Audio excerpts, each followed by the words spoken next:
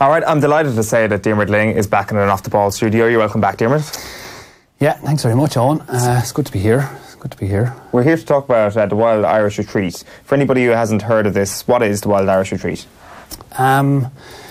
I suppose the one probably most relevant to Off the Ball is, well, there's 3 different retreats, and it's a kind of a rewilding Oscailge. I think I'm as good a representation as I have been for a while on rewilding, late night and early morning. But it's, I suppose with the retreat, it's, from my experience here, even like of moving from the city out and feeling that I needed to probably connect into something in myself that was a little bit stronger than what I was working off from here. Like I found the potential and the possibility in Dublin was always fantastic, and the people, and you know, there was just. But I found I was always busy and never kind of had time to. I was going somewhere onto something else, and so I remember in the move that I made west, I kind of wanted to spend a little bit more time in open space and in wilder spaces to see why I was maybe chasing that busyness, or why I was looking for that, and what was beyond it. And yeah, I found a great strength in it. I found a great value in it. The more I went into it, and the more, you know, eating wild food, out swimming in the sea in the middle of winter, and climbing mountains, and just out in nature more often than not. And I met a fantastic woman down there, and I didn't expect that, definitely. I expected that to happen, if anywhere, in Dublin. But what I expected was to be in. But she said to me, no, a house is just shelter for when the weather is bad or whatever. We're out other than that. Always out doing whatever you want to be doing outside. And so that was a whole other. I had never thought of that. Like, I grew up in Wexford town, and we were, you know, you'd be going to things obviously outside, but this idea of like being outside almost all of the time was totally not really foreign to me. So it's through that and through engagement with the language, I found great shelter and great strength in the Irish language as well. The more and more that's come to life inside of me, the more I've realised that it's not just a school language, you know, something that you see, a subject in school. It's just, you see something in English, you see something in Irish. That the Irish language is actually a way of seeing the world that's different to English, like that allows you to see the world in a different way. And I find in a very relevant way to the current ecological kind of crisis that we're facing in some way. The Irish language has a great understanding of the rhythms of nature. Not that English doesn't have it, but I think it's native to us in a way that makes sense to us, you know. How so? Is that like the way it sounds, the sort of lilt of the Irish language, or how does that manifest itself? I think maybe in some senses in the poetic, onomatopoeic nature of it in one way, but I think also in the words. I just went to see Manacon McGann's show, Arán agus Im, and he takes you through a list of different words and the kind of the movement that's behind them, like the measurement of things and the explanation on things are carried in the use of a natural movement of a weather pattern. Or I remember coming across a word a couple of years ago, and it was actually the explanation of the word that blew me away, and it was the description of a bad pint, and it was a raindrop that comes down through a thatched roof and rolls down the side of the wall, and that you would collect that and drink it. That's how bad the end of the pint was. And I thought, and it tells its own story that I can't remember the word, but I thought that they'd have a word for that, that there would be that kind of a description. So a word that just impacts you move from word to word very quickly, but a word like that has such gravity to it. It has a whole story behind it and a whole imagery behind it, and that's just one word. And if you have that in a kind of list of sentences, all of a sudden there's a greater energy in it, you know. Yeah. And I mean, it makes perfect sense anyway. The whole idea of stripping us of our language in the first place was to weaken us. And I mean, to me, the ultimate revolutionary act in the country at the moment would be to take it back, because I think it's to strengthen us. And that was definitely my experience. I feel like my life is enriched immeasurably from going back into the Irish language. It may be just my own experience, but I get we've run a couple of these retreats now, and there was a particular bit of feedback that I was interested in, because if I have this opinion, you have to be able to back it up with somebody who experiences the retreat and says, hang on there now, like you can't go around making those claims if it's not accurate, you know. But there was one of the girls on the retreat last year, Sinead, and I chatted to her up in Dublin here afterwards. I just happened to meet her, and I was asking her, like, you know, I wanted to really, like, how was it? Was it of value to you? And she said she ended up doing a TV interview for work the following week, and she's never done one before, but she said during the interview she just felt this surge of strength, and she just said, I really feel like I found that down in West Kerry, you know. So Dúisig de Gochas, we call it, which is to awaken your heritage, and this idea of letting your heritage flow through you, letting your culture flow through you a little bit more, is a possibility that I think we're sitting on that we're not maybe tuning into as much, because or maybe I don't know. I won't follow that one too far. Well, it's up on screen at the moment, the poster for that, and there's one at the start of June, the 14th to the 16th, but the 28th, 29th and 30th as well is one as well, and they're all in West Kerry, Diarmuid, are they? They're all overlooking County Bale, just off the back of Ballyferrher, and it's a place where I lived for a couple of years and collected wild food, went down at low tide to collect the seaweed, and played hurling on the beaches and swam and climbed the cliffs for sunsets, looking over the Blaskets, and so I know the terrain so well, and you just want to kind of share it with everybody because it's so magical, you know. But we tried to do it on the Blaskets the first year, because I'd spent a bit of time on the Blaskets, and the weather intervened, thankfully, because we just wouldn't have had the ability to have a yoke. There's no flat land on the Blaskets, like, so it would have been an absolute nightmare. But it's worked. Yeah, we've been delighted. The first year was a little bit chaotic because we didn't really know what we were getting ourselves into. But the second time now, it was really really powerful. And we run a ritual as well. And I know that word has connotations, and I don't want to tend to them too much, but a sweat lodge that we build, and so that'll be part of it as well. You with sally rods, and you make a bender and put blankets and sheets and stuff over it, and hot stones in the middle, and it's like this outdoor kind of wild sauna, and it's a kind of an old cleansing ritual of Celtic Ireland. Right. So it's out of my comfort zone in many respects as well. Like, you know, I don't come from that type of life, but I see definitely. I see the benefits of it. Yeah, it's very interesting. Like, what do you think it was? You kind of touched on it already. The impact that going and experiencing more of the outdoors had on your love for Irish. Those two things, as you said, are linked. But what do you think it is specifically? Yeah, they are intertwined. All right. We go to this Irish class on a Friday morning in Dingle, and it's really an exploration of the language. And there's a guy who runs it, Tús McGarrett, and he's like an old fisherman farmer, and he has all of the language of all of the old tools and the movements of the weather and stuff like that. Like, he has all of this old terminology that's gone and maybe in some sense is useless now, you know. Maybe it is useless because we don't cut turf ourselves or anything like that. Like, so what that instrument is called is maybe can be viewed as useless. But I found that I had to put a language on what I was experiencing, and the language that came most naturally to that was it came through Irish. Now, I don't know, like, I mean, talking about meeting the woman that I met down there, like, I can remember, you know, it happened to me too, definitely, where I had just met somebody and sent a text, and maybe half an hour later you're thinking, oh geez, what did I actually say in the text? You know, I'd be reading back over it, and it was all in Irish, like, right. This whole courtship was in Irish, and I remember reading back over it, and I was like, geez, I'm a poet, like, this is magical, and I'm not, like, do you know, but did she think you were a poet? She thought I was. She was convinced of it. I had to tell her eventually.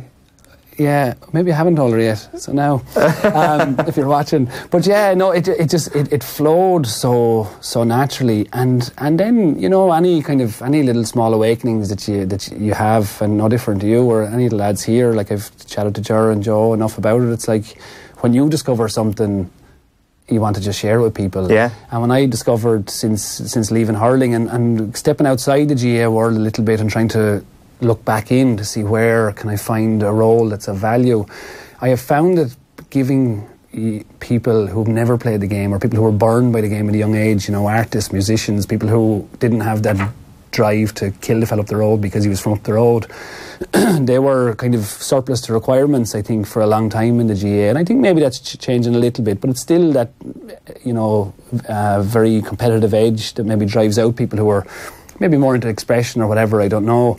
And I found giving those people a hurl and just letting them play, and I call it wild hurling, I suppose, because there is no rules. There's a container of a game created, and it's a little bit like a cross between American football and hurling, a possession type game, but it can be played anywhere, on any pitch, between anybody. 7-year-olds play it with 60-year-olds. Like, we've done all of that on the retreat, and I see the sharing of generations is a thing that's kind of, it's limited enough that happens, I think, in society now. So even getting people like that together, if I'm very good and somebody else is very weak, I have a responsibility as the very good one to create a little bit more space for the one who's very weak to maybe learn a little bit more. So I don't go and try and take the ball off them very, very aggressively. I just give them a little bit of space so they can learn a little bit. But I'm still trying to win. I'm still trying to get the ball, and I'm still trying to score, and I'm still competitive, and I expect everybody else to be competitive too. But it's not forced. It's not like, the outcome isn't as relevant nearly as just looking around and seeing people smiling ear to ear who don't play, who have never played hurling, a little bit of a return to it. And we give the ash, we give the hurl to visiting dignitaries at times, and sometimes I think, well, I kind of have an image somewhere in my head, like, of a scabbard and everybody's back, like a leather scabbard with a hurl in it, like everywhere, just in case a game breaks out somewhere, in a field or on a beach, or that it doesn't have to be on a pitch between the lines. It doesn't have to be that iteration, but that's the GAA iteration, but it's a very, very valuable thing. And Sheenie Mac, I experienced it, and it gave me so much in my life. But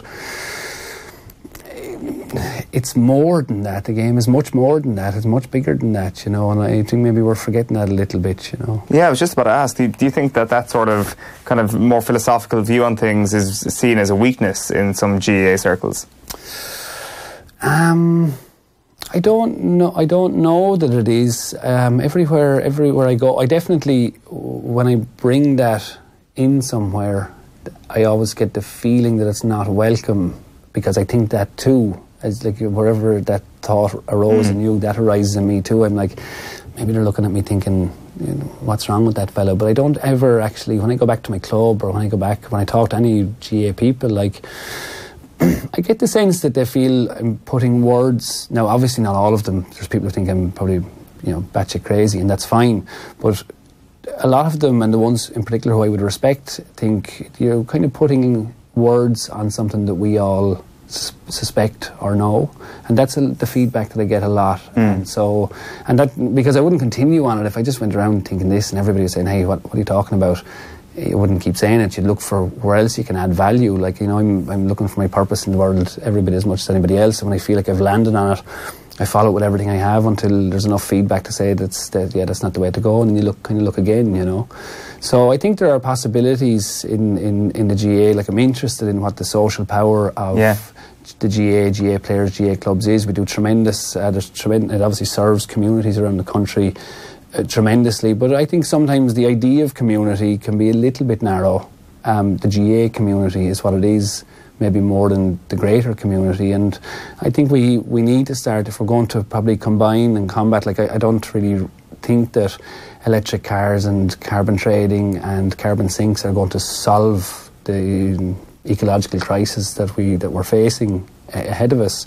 I think it's in organisations like the GAA reaching out, combining more to see what strengths do we have that offer healing, that offer solutions to some of our most pressing problems, So I'm interested in those bridges between not even organisations, but people, like, because the GAA people are a certain people, hurling people within the GAA people are a certain people. So it's just, what are the bridges and how can we cross them maybe a little bit more, Well, like, I do want to get into the hurling on the pitch, but like, that's a very interesting point you've raised there, the bridge between the GAA and some of those crises, especially ecological crises. What is that bridge? How is that seen in say 5 or 10 years' time? Yeah, it's great. It's a lovely question, because I feel I think that you're going to meet, there's going to be answers to these questions naturally. This is, like, I was facilitating for a while, and I would go in and you'd have everything controlled, and this is, okay,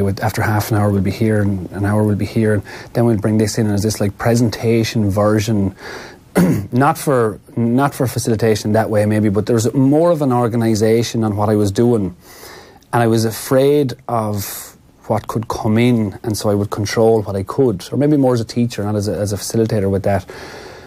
And I find now that it's actually, I'm controlling a little small bit and I'm leaving a big space so stuff can come in. And I find in answer to the question, that something like the ash dieback disease, which is a serious threat to the ash trees of Ireland, is probably going to wipe out maybe 99% of our ash trees, which is a significant amount, seeing as we have so many.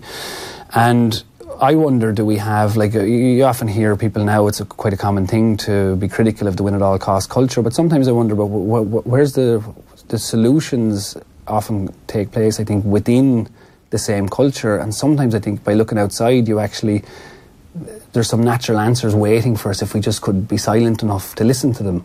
And I think the ash dieback disease actually represents that possibility, because when the GAA is moving more and more, I think, as it seems at the top level at least, towards a more corporate version of the game, following a few years behind rugby, following a few years behind soccer, following a few years behind American sport, I think, in that trajectory. I think that we have a possibility through the ash dieback to actually reroute. Like, do we have a responsibility, the ash tree, that has given us this possibility to play this game? Like, do we sincerely have a responsibility to it? And I believe that we do.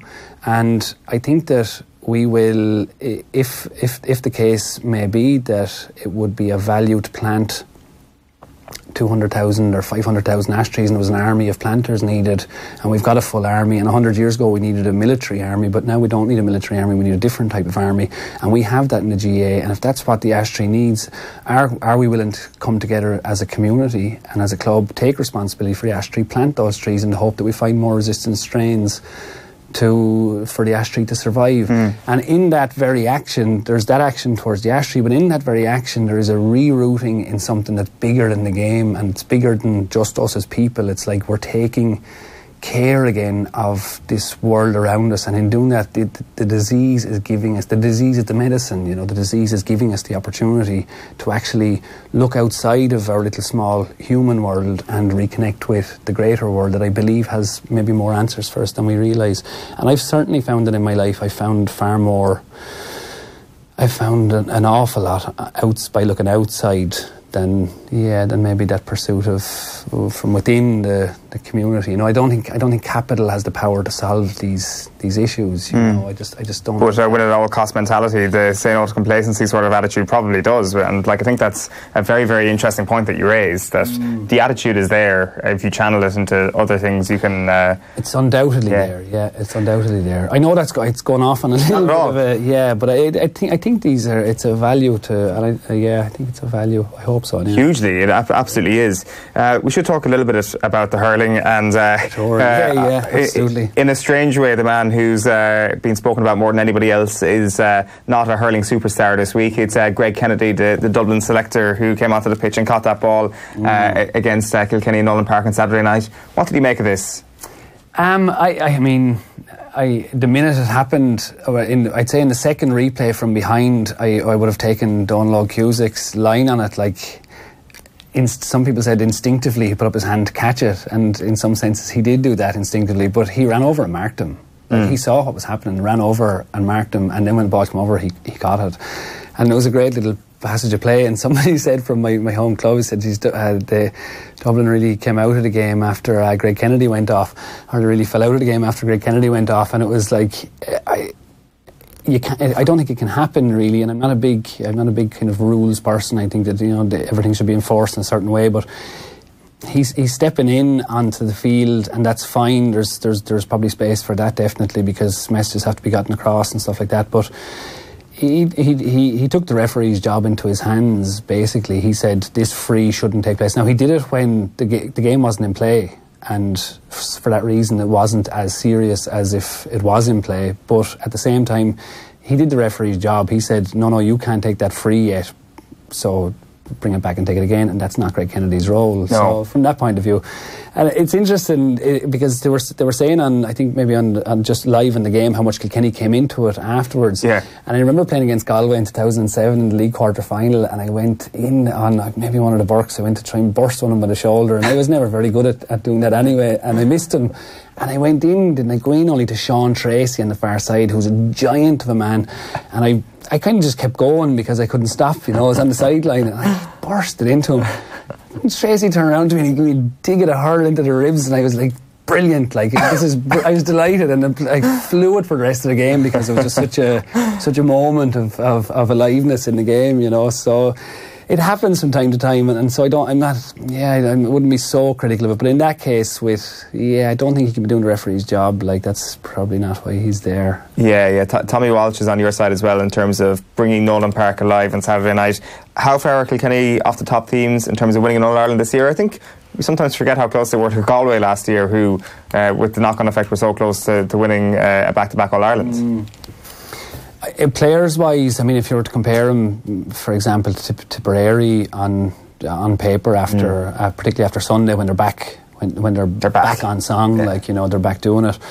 It seems like they're way off. But I remember doing a talk with Brian Cody before down in Wexford, and I was privileged, I felt, to be on the stage. When I played, I had no time for Brian Cody at all. I thought, I felt he was boring, or he was always talking about these really simple things, and I thought there must be some magic behind what this is, But as he spoke about the things that he spoke about, there was Jim Bulger was there with him, and he's a good Wexford man, Jim, and he was saying, time is coming to an end now, Brian, and he was kind of delighting in it, and he said it has to come to an end, and Brian was like, well, does it have to come to an end? And everybody at the table was like, well, of course it does, Brian. And he said, well, what he was talking about was spirit, and he always talks about spirit, and I didn't understand the word until I kind of could look back in a little bit. And he said, that doesn't have to come to an end. And he's right, there is, the religion's obviously used eternal spirit for a reason. That can be there. If you have a certain spirit and you maintain that spirit, performances can rise and fall, but you always see Kilkenny, they're never below 85% of what their capability is, 90% of what their capability is, even if they've got poor players. Whereas with Tipperary, they're at 100%, after on Sunday, they're back to this beautiful flow in hurling. But why were they at 60, or why were they at 40, why were they at 50, why were they at that? So in that sense, there's nothing constant in that, whereas what Brian Cody has instilled more than anything else is this idea that if you have your spirit right, everything else will kind of take care of itself. And even if you don't win, and I've played in games, Jeannie Mac, I've played in games where we lost and things didn't go our way, but I was part of a collective effort that was superhuman. It felt at the time, synergy or whatever it is, but everything just came together. And I enjoy thinking about games like that probably as much as games where you won but maybe things didn't function so well. So I don't know. I think they have that, and so they'll always be competitive. And then looking at Tipperary, and if they keep bringing what they're bringing, I think they're probably Limerick's biggest challengers in the year ahead. Yeah. Is that the main reason why Tipperary looked so amazing on Sundays? That they've got that spirit back, that they've got the best out of themselves in terms of caring a little bit more?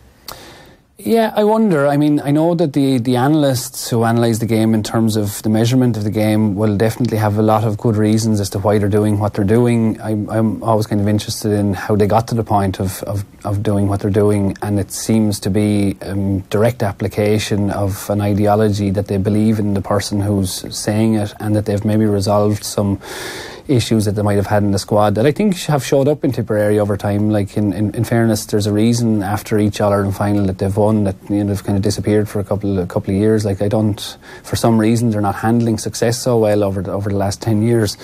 I think they would have maybe back in the past, but certainly not in the way that Kilkenny would have, because you couldn't say that they didn't have the team to do it on paper. They certainly had the players to keep. They should be in their 4th, 5th, 6th All-Ireland final on the bounce probably, and they haven't been in that. So they don't seem to have managed that very well, but they needed, it seems like they needed something to refocus them, and I don't know why that would be. I'm not privy to it obviously, but Michael Ryan seemed like he seemed to be dealing immediately after the won the All-Ireland with all of those potential issues. It seemed like he was going to get them back on track. I remember thinking, okay, what are they going to do here now? How is this going to affect them? And he seemed to be saying all the right things, but they fell apart. I mean, they totally fell apart. And now back under Liam Sheedy, they seem to have rediscovered. They're doing what they're making the runs. They're doing what those extra hard yards that they weren't doing in the past. So I don't know how Cork. I'm not sure how. It doesn't really matter in some senses, I suppose. Like the frailties of the Cork defence were definitely exposed, but it's not really in the. It's not really in the mechanics of the movement. There are people there who'll describe that, and it's of complete utter value. But I don't see the game that way so much. The Cork brought what they brought, but Tipperary were on. They were singing, like everything was working. There was an effortlessness in their movement. There was, that hasn't probably been there. Yeah, they were absolutely brilliant. Are Limerick finally still your favourites for the All Ireland? I assume they were your favourites in the first place. That's a big assumption. I always fall into that trap, and it seems like a common thing in hurling. When Galway won the All Ireland a couple of years ago, I was like, that's Galway going to win it. And I remember, I think when I was playing when Cork won the All Ireland in 04 and 05, I was like, this is going to be 4 or 5 years of this. It turned out that Kilkenny actually did 4 or 5 years of it, so maybe that's where it comes from. But Limerick are. I'd have if Tipperary can maintain that. I think they'll. Yeah, I'd say they'll definitely. I think it's hard to sustain what Limerick have brought, and if there's any weakness in that, whatever that weakness is of it being hard to sustain over time, Tipperary have that freshness that would punish that, I'd say. Right. So the Wild Irish Retreat. If anybody needs any more information on that, where can they go? WildIrishRetreat.com is great, and Owen, greatly appreciate coming in. Thanks very much. Not at all. Very best of luck with it. Diarmuid Lyng, thanks a million for popping in. Thanks, Owen.